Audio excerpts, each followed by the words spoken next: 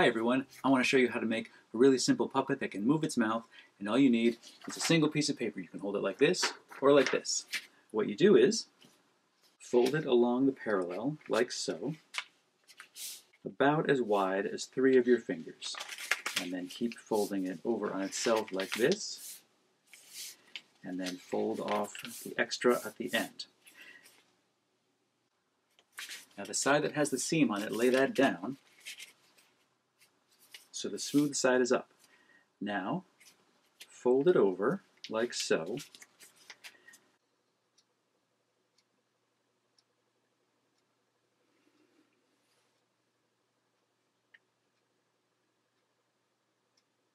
So you'll have a V shape. Now fold one side down.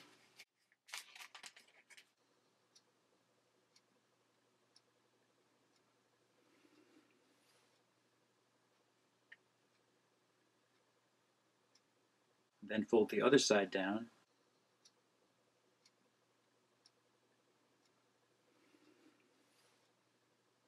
To make an M shape like this. Then fit 2 fingers into one end and your thumb into the other. Now there's a shortcut I'll show you too. For that first step, instead of folding it, you can actually just roll it into a tube like this and then flatten it. And then you make that V shape and turn it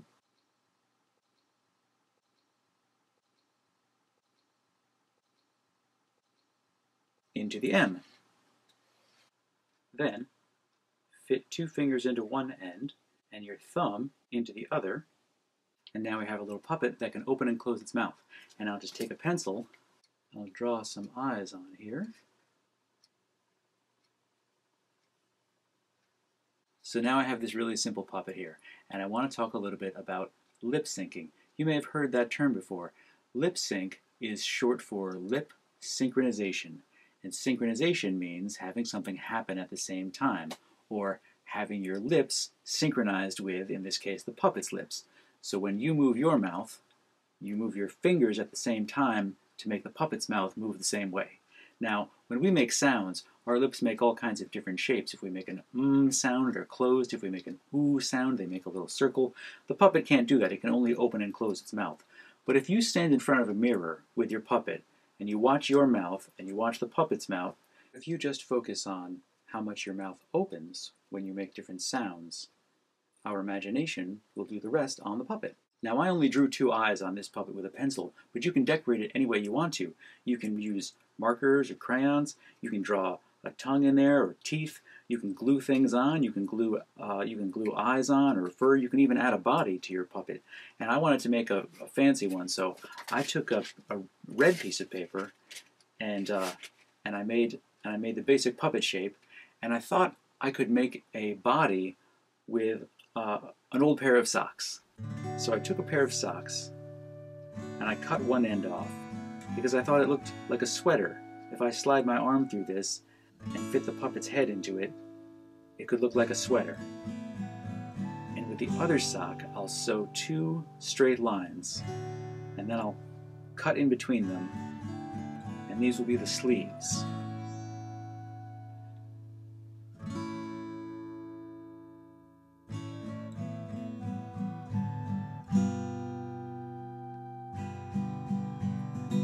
I want to have arms inside the sleeves. I think the cardboard tube from this coat hanger is just about the right width for arms.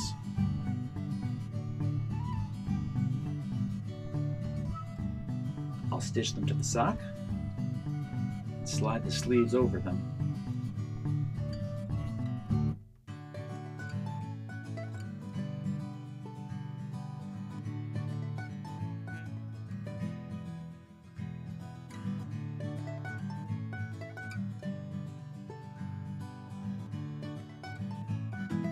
I thought I would make this into a friendly little monster, so I'll fold these corners in to make nostrils. Now I'm going to use a little bit of glue to hold my puppet together. And I have these googly eyes I thought would look neat. I want the puppet to have eyelashes, so I'll take some black paper and cut out these shapes, and I'll glue the eyes on here. And I would like the eyes to stand up a little bit from the rest of the head, so maybe I could fold a piece of paper and glue it on.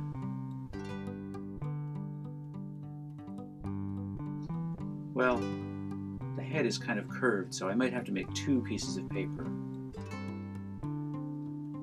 It would be nice to curve the lower jaw too. I wonder if I glue these corners together, maybe I can trim them a little bit. And I think I'll put sharp teeth on the lower jaw. I'll cut out a pink shape for inside the mouth. And I don't want the paper teeth to get crushed, so I'll position them just outside the top of the jaw.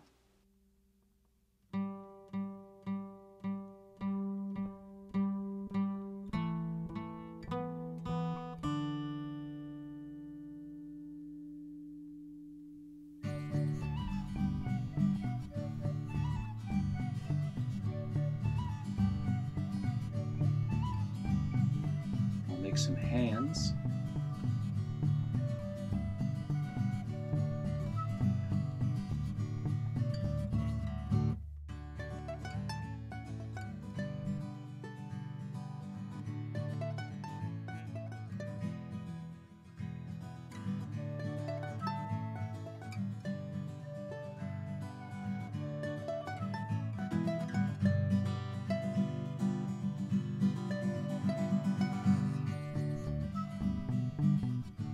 I'll put a little pocket on the hand where I can insert a stick to control it, but I can also take the stick away if I don't want the stick to be there.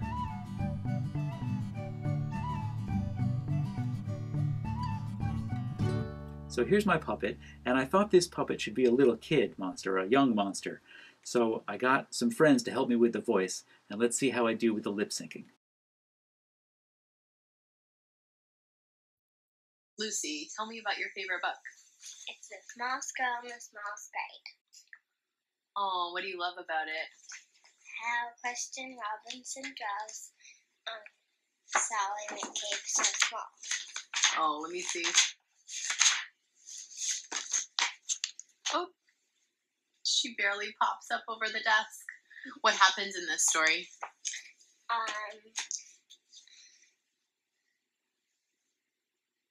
So everyone is hurting each other, and Sally McCabe notices everything, but no one notices Sally McCabe. So at the end of the book, Sally McCabe makes a big change. Oh, that sounds really good. How does this book, how does reading this book make you feel? Strong and brave and really good and happy.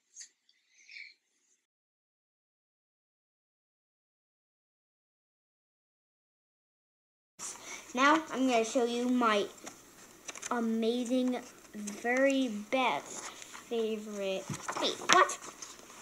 My very best favorite page. Why is that your very best favorite? Because they're showing their grandparents what they did all night. Oh, and what did they make? Can you describe it? Antarctica. Antarctica? That is so cool. What are all those little dudes down in the bottom? Penguins.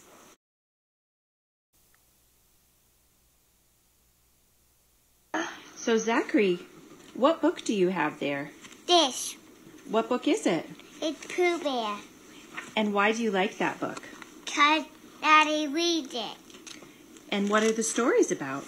It's about Pooh Bear and Piglet and Coco, Robin and Rabbit. And who are some other friends? Pooh Bear and Piglet and Christopher Robin and Rabbit, and who else? Owl.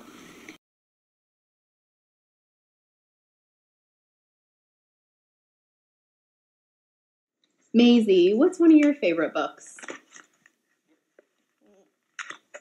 Moomin. Moomin? Like Yeah. this Moomin book? What Moomin book is this? The Treasure Map. Oh, Moomin and the Great Treasure Hunt? Yeah. What do you love about that book? Because it has the treasure map. Oh, it has a treasure map? What's the Yeah. treasure? I'll show you the treasure.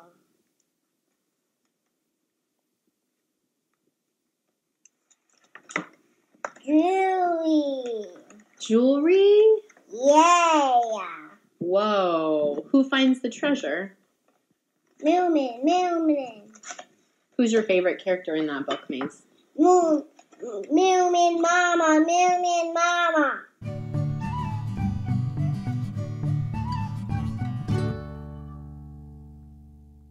I thought you might like to help me with the voices too. So, grown-ups, if you have any video or audio files that you think would make a good soundtrack for another lip sync video with this puppet, you can send them to this email address.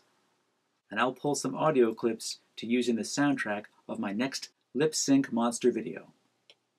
You can send a video that you already have, or you can interview your child about something that's interesting for them to talk about, or your child might have ideas about what they think the monster should say in the next video.